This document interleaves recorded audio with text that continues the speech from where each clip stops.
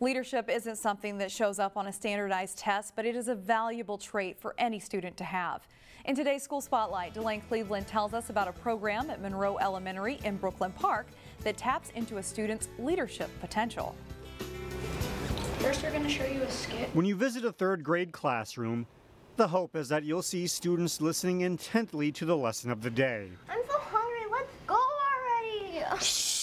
But it's not often that you'll see that lesson being taught by other kids. Not even that loud. Why don't you be quiet? Shh. This is the Gear Squad, a group consisting of 24 4th and 5th graders at Monroe Elementary. It's a leadership group to help Monroe be a better place for everybody. I get told this a lot, like sometimes the younger kids feel like we're a celebrity to them at our school. They're considered celebrities because throughout the course of the year, they go from class to class to teach their peers different topics. In our skit, it might have been better for me, Chris, and Orson to have ignored Jenny when she was doing the wrong thing. The theme of today's lesson is on perseverance and ignoring distractions.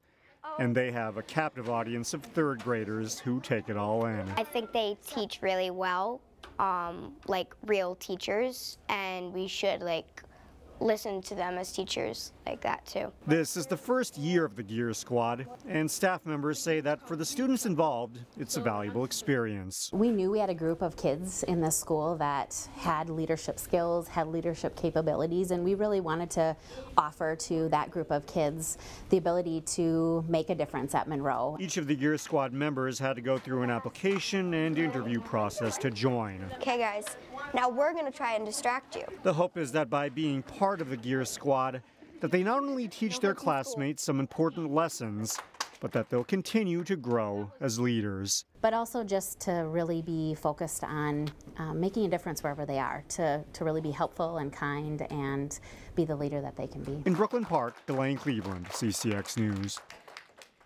And the program's going so well, they hope to keep it going for next year. And of course, you can see this story and more on our website, ccxmedia.org.